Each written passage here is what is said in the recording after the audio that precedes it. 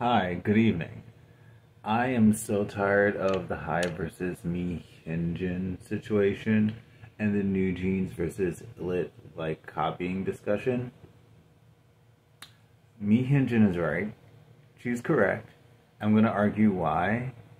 And the fact that there's a bunch of videos trying to argue why Illit isn't copying New Jeans and having at least 5 different lists of varying things that are used to say that they are, but aren't. That's what they're arguing that they aren't.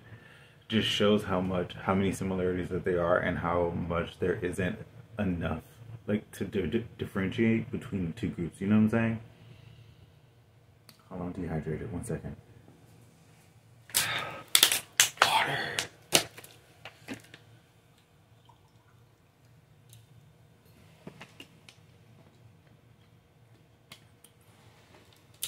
I look grossy right now. I do not care. I'm off today. We're vibing. Anyways, so this is 5th gen, okay?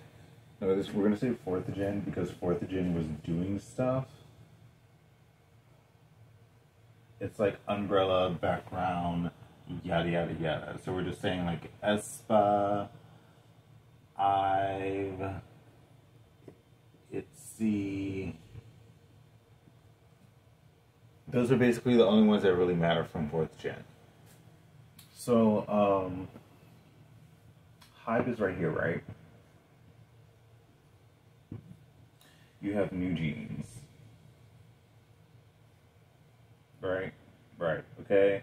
Little musical note. Vibes. Okay? They are the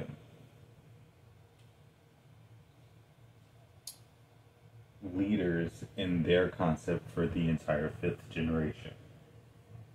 So we're going to say this to the next maybe 5 to 7 years, because Gen 4 was actually very short compared to the other generations. Honestly, Gen 4 felt just like a prelude for Gen 5, and for the bigger 3 to just sort of find their footing. Gen 4, the highest, the most popular groups in the Gen 4 were mostly from mid-tier companies, with ITZY being the leader from the from the big 3. But anyways, let's see. Can you see this shit? No? Whatever. And this is Illit, so musical note. But it's a cherry. Anyways, so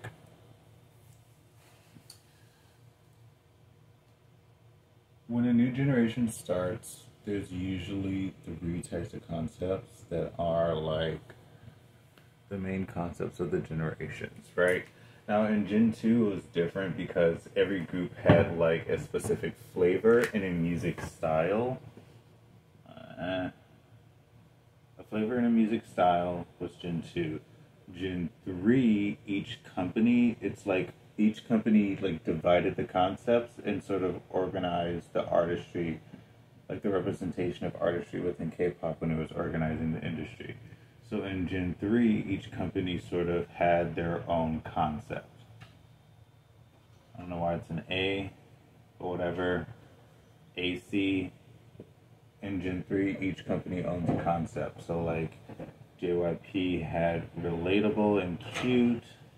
SM had the electronic and experimental, but still sort of normal.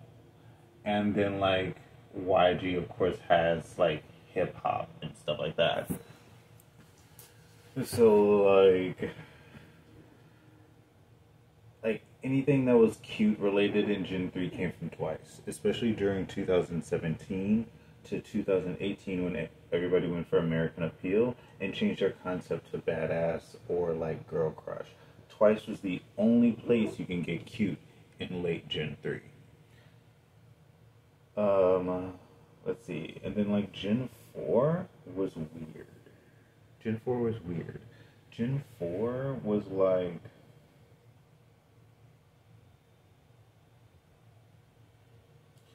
Gen 4 was like the beginning of Gen 3 without the chaos from the end of Gen 2 and with more money.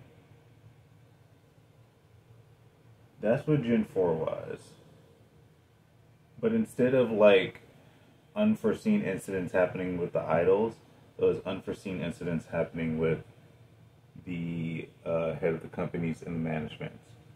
And like Gen 4 had a lot of projects that didn't go through, didn't end the way that they thought it would end, and or just didn't finish. Like aespa is even a current example of how they had to like reconfigure their concept after Lee Soo-man left because he was highly involved in their original concept and how grand it was. Like aespa is still a group that is very dramatic, yes, but their grand energy originated from Lee Soo-man's really dramatic concept. Although I'm really happy they changed that like Earth's recycling song or whatever. That's crazy. That's wild. That can't be the same man that gave us O. That cannot. Anyways, this is not even important. Let me erase this. Second.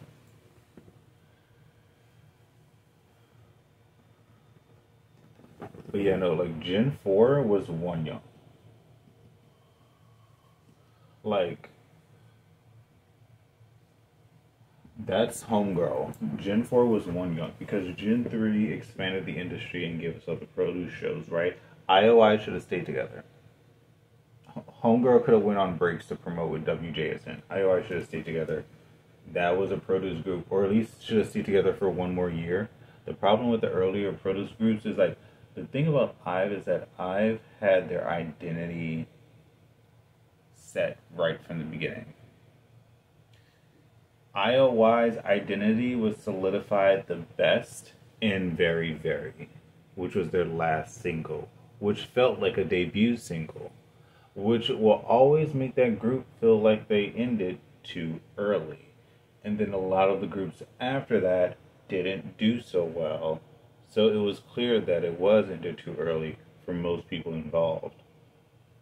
Anyways, but like IVE was perfect, and then like Wonyoung was like the center of IVE, and then was the center of IZ*ONE, and then like IVE happened, and basically ITZY and Wonyoung and IVE were leading fourth gen. Like aespa hit next level, but it was still hit or miss with a lot of the other singles. You know what I'm saying? Like aespa did their job as SM employees with next level and solidified themselves as like a central base within Gen 4. But most of Gen 4 people were talking about Wonyoung, her outfits, her members, and hating on ITZY. Even though ITZY is the most consistent group to come out of the fourth generation. And even in the fifth generation, ITZY is the most consistent group. In the fifth generation, the fourth generation, and JYP besides twice.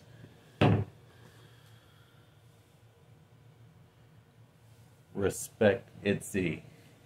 I don't even listen to their music that much. I don't. But their singles are consistent, their quality is consistent, and even if like some of it is kind of kiddie, like what did you expect with the concept that they started out with? And at JYP, we have been following this company for too long. We saw what they did with Twice's concept. It went from like playfully cute to Coco Melon music within a year and a half. What did you think was going to happen with ITZY? Why are we surprised by sneakers?